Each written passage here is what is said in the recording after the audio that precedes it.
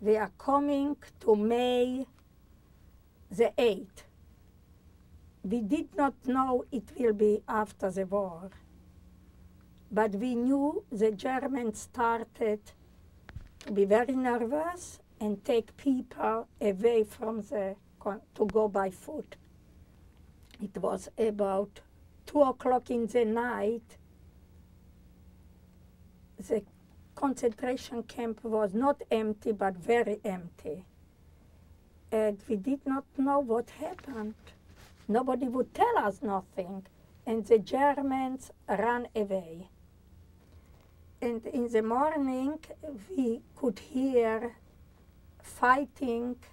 The American planes start to come. So we knew it is after the war, and we didn't have the Germans over us.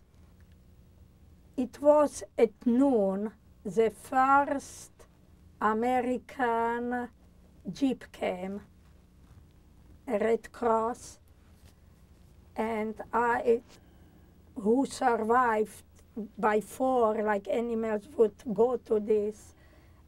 I could walk. I went close to the car, and there was a driver.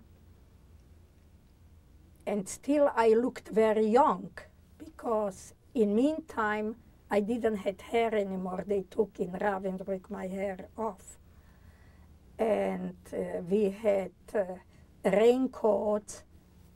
It was a blue coat with our number and with our yellow star and with our cross in back, like prisoners. And here I had my number, and we didn't have hair.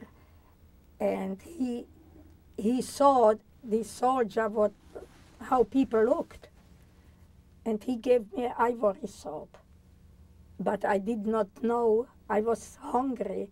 I took off, and I put it in my mouth, and he grabbed my hand, and he started to cry, this soldier. And we knew we are safe. And you cannot imagine, people have been kissing the wheels, and it was a big emotion in this small camp. What we could hear when after the soldiers came American, they gave us DDT, we had fleas. I didn't tell you we had fleas. You know, when I took my hand, I could pour fleas all over. And I was 28 kilograms. My sister was 27 kilograms.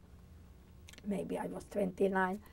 Anyhow, I was hungry, and the American didn't came with food immediately. They came with DDT. And I told my sister, you know what, I see the city, I go for food. She said, don't go, you will not know how to come back. I said, don't worry, I come. I went to this Landsberg city.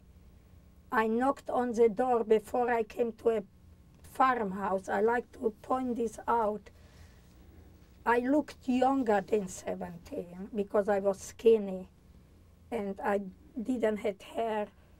And from the farmhouse, she came out, a fat German lady.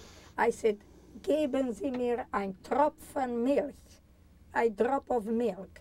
And she saw my star. She said, for Juden habe ich keine Milch.